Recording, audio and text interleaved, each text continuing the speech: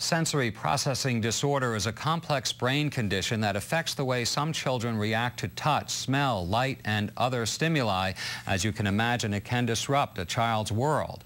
NJN News health and medical correspondent Sarah Lee Kessler has the story. 11-year-old Sal Esposito, who lives in Matawan, has never liked having his hair combed. And when his mom turns on the vacuum cleaner, forget it. His hands go straight to his ears. It's a way he's been wired since birth. He had a real strong sensitivity to noise. He didn't like to be touched.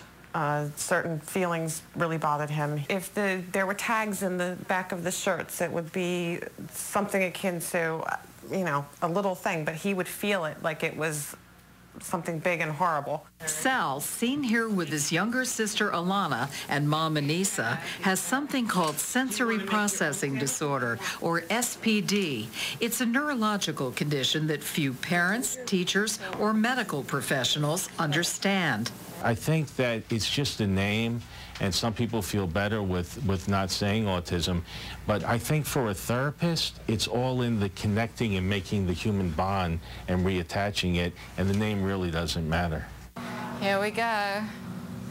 Lots of deep pressure. In Sal's case, however, the name does matter. He has Asperger's syndrome, or mild autism, as well as sensory processing disorder.